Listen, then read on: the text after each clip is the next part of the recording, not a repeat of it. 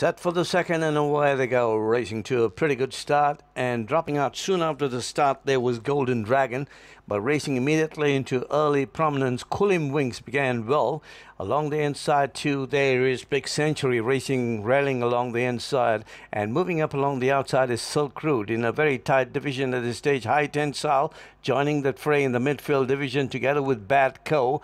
Back in the field there is Flash, and at the tail end is Golden Dragon. They're coming round the turn as they get past the cones as they head for home at this point of the race.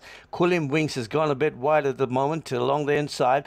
They're from Big Century, and joining him is High Tensile, who perks himself in the middle. And then along the inside, coming along with the run, is Golden Dragon, Bad Co. Back in the field is Flash and Silk Route. They just got about 150 to go. And right in front, having the advantage, High Tensile, but immediately merging along the inside is Golden Dragon. Right on the outside, coming home is Flash, and I think Flash just got it. Flash there from Golden Dragon. Third there was High Tensile. Wide out finishing was Cooling Wings. Amidst along the inside there was also Bad Co. Back in the field, Big Century, and at the tail end, Silk Route.